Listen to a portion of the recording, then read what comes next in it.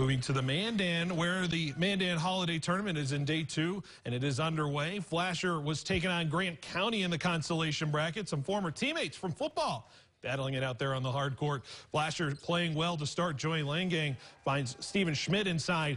Bulldogs with the early lead. Grant County, though, trying to find offense. Evan Freeze hits Avery Roth, who turns around and hits the jumper at the free throw line. Coyotes trying to keep this close, but Flasher's Jaron Reese would take over, gets the floater, and he's fouled and one. He would hit the free throw to put the Bulldogs up 20 at that point, and it was Flasher moving into the 5th place game, 61-29, the final.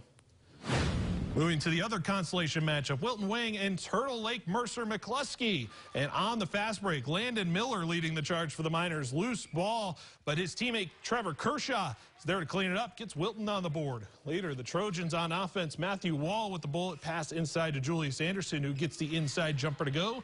Game tied up there, but a masterclass in ball movement here for the Miners ends with Kershaw to Miller connection. The pump, the lay-in, Miners back with the lead. And they would run away with it, 65-38, the final. Of course, so much more basketball coming from those tournaments coming up at 10. Some outstanding action. Phil, thank you very much.